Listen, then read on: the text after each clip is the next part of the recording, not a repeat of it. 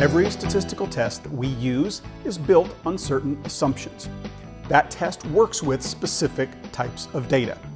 We need to make sure, before we run our test, that our data meet those assumptions. Let's look at 4 examples of assumptions that can only be tested once we have data. The first is outliers.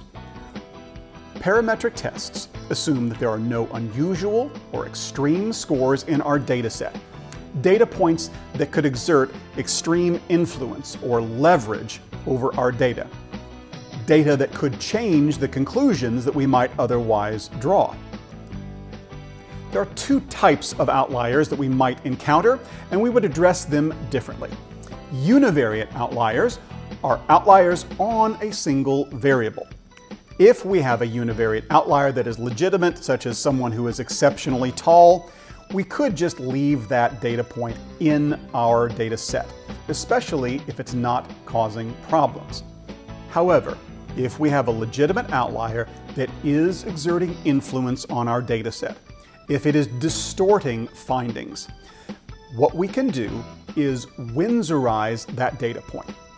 We have a measure of income, and all of the incomes are in a normal range, except for one individual who has an excessively high income.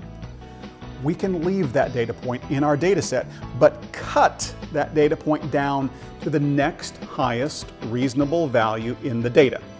It's still the highest score, it's still the most extreme score, but it's not exerting undue leverage on the rest of the data set.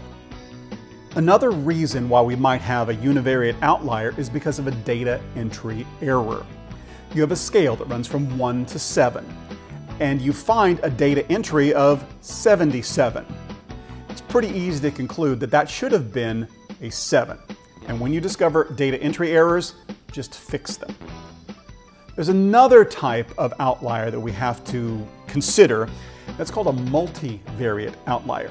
This is an individual who's an outlier not on a single scale, but on multiple scales. When we have multivariate outliers, we have no choice but to delete that set of scores from our data set. We would find multivariate outliers using a Mahalanobis test.